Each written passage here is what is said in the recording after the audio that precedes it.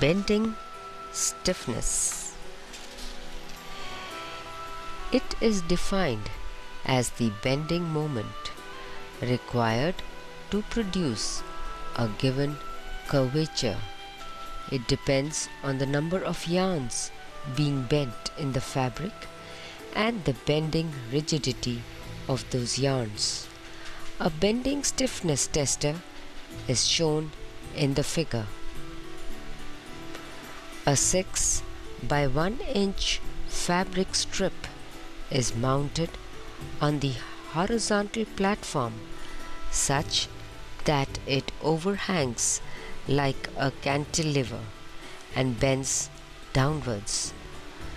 The overhang length 1 and angle theta made by the free end of the fabric with the horizontal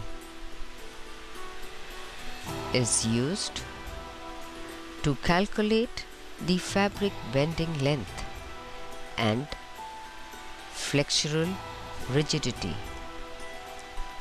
In the experiment, the fabric is allowed to bend through the angle of 41.5 degrees and the length is measured.